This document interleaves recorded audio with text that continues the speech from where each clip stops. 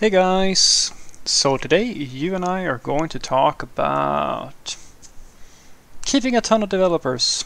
So let's get into it. So the question in question was, hi Frederick, why is it that large companies keep a ton of software engineers when they aren't building a bunch of new code? Well, who said that they're not building a bunch of new code? As a consumer of some digital system,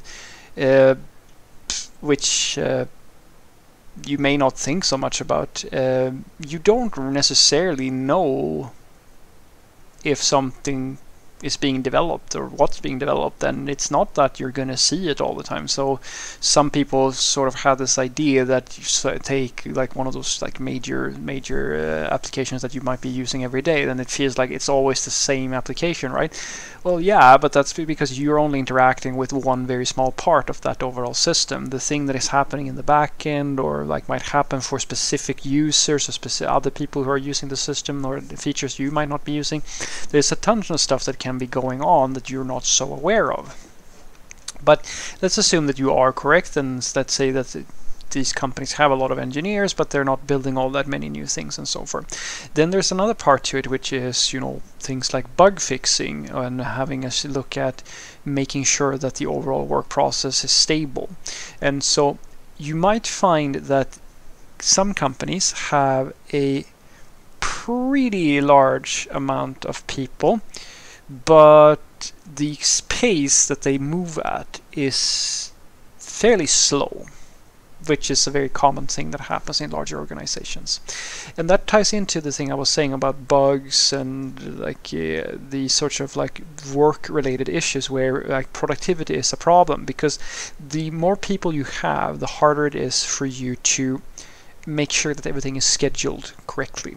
I would say that this is the main challenge of effective management, basically resource optimization, if you think about your teams as resources in a sense. Because when you have a large distributed system, you have all these different services and you have different systems talking to each other.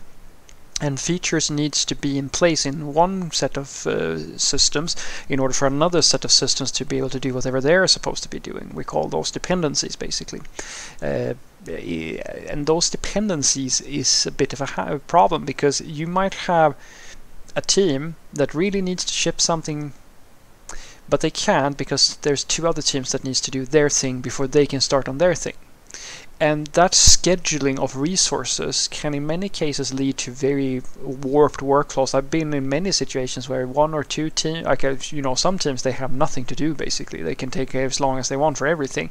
And some teams are in constant crunch mode all the time because they need to ship sharply all the time, because they're in this this state where they basically have to ship on very short deadlines due to the way that the organization is structured. But some people, as I said, they have nothing to do, because whenever they want to do something, they have to wait for 3 or 4 other teams to do something before they can do it, and the scheduling it's a nightmare.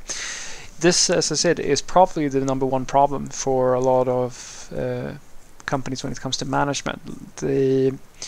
The sad fact is that it ties into something that I like to say, where I say that talent doesn't scale. And what I mean by that is basically that there is no sustainable business model, no structure that you can create that if you just try to scale it to 100 people or 1,000 people, it doesn't really matter how many people it is, it can be 10 people. You will not be able to guarantee that all of those people are all so in tune, so skilled and so talented that they will be able to figure all of this stuff out by themselves. Because if you could do that, then basically you would be able to utilize these people to practically the greatest extent possible. And this is the difference between really successful IT projects and the vast majority who are semi-successful, or in many cases not so successful. Because the better your software developers are, and I'm not talking just coding skills now, I'm talking at all the factors that make up an efficient work process and efficient software delivery, the better your system will work, the less of like waste you will have, the fewer of these dependencies and these sorts of issues you will have. And that is a very difficult thing to get right. So in many cases you have a lot of very large companies who have entire departments of people who can't really be utilized to the great. Well, in some cases they are being utilized. It's just, as I said, like they're just not as good as they would need to be in order to not just sit around and not have all that much to do or cause these sorts of issues that might happen.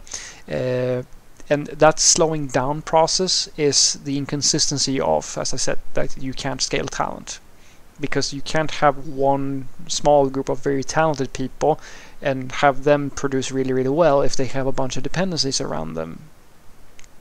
So what I want you to take away from this is that the simple answer to why they have large companies have a lot of developers but maybe not shipping as much code as you think they should, is that for the most part it's probably that they are shipping a lot of code, or working on shipping code. It's just that the amount of code that they might be shipping might not be something that you notice as a consumer, and in those cases where there is not a lot of code being shipped, it's very likely because there's a very difficult process to get forward. You can almost think of a larger organization as, or rather the process of creating a large IT company as starting out with like a very, very speedy little bicycle or something like that. And then when you mature your system, it becomes a car, and then you build it even more, and then all of a sudden it becomes a truck, and then it becomes this behemoth, gigantic thing that has a lot of baggage that just runs slower and slower. Your max velocity speed goes down. You will get to be able to load that you have more stuff going on than in a small company, but you won't be able to move as quickly.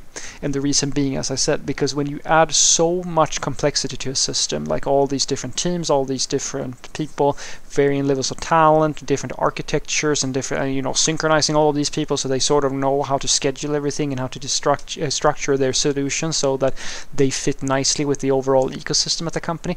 That is a challenge that very few companies, I don't think, and I mean nobody's perfect at this. That's the game for most large IT companies, to figure this out. And so in many cases you will find that resource waste, or waste as we call it, is a very common factor in large IT companies, like where you can have entire departments who are sort of not really weighing up the cost of their salaries, or like the system isn't really performing as well, or so forth and so forth. But the reality is that there's nothing you can really do. There are things you can do, which is, as I said, that's the game, but that is the main challenge for management in many cases, to find a structure that makes you, all the people in the company, as happy as possible, but also as productive as possible at the same time. That is the higher level roles that usually you see when you become a more senior experience, where you might be involved in trying to figure these sorts of things out. And good architectures, like things like that, talented people, having a good hiring process, like all of this sort of stuff, work frameworks. These are the tools that you play around with in order to make that happen. But it is inevitable that the more people you have, the more code you have, the slower you will move and the less code you will ship. It's really just a question of how much will you slow down. If you have really good people, you can still move pretty quickly, but as I said, it's very, very difficult, borderline on impossible, to just scale a company with just having finding the best of the best and make sure and just have them solve everything, because even the best of the best are usually not able to solve this problem as like an individual, because when you are in a very productive team, even if you're the best of the best, it doesn't matter if all the other stuff around you isn't working all that well. And that's usually why things takes a lot longer in the larger organizations. Have a great day.